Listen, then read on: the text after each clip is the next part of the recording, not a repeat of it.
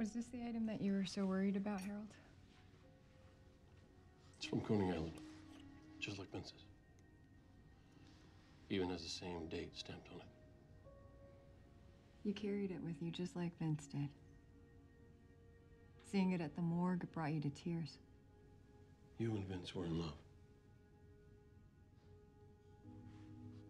Yes, we were.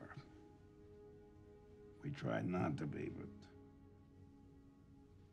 And you were going to lose him.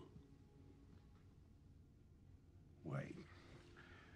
You can't be thinking that I killed Vince. Yeah, we believe that he went to Glitterati to propose marriage. He was leaving you for a woman. Of course he was.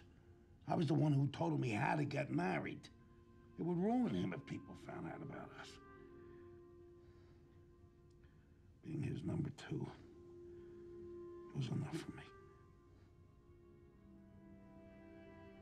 Jerald, if Vince was getting married, how come no one else knew about it?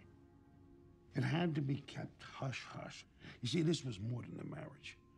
It was a merger. Vince was going to marry Michael Carcano's sister and unite the two families. But he never told me that he was going to propose that night.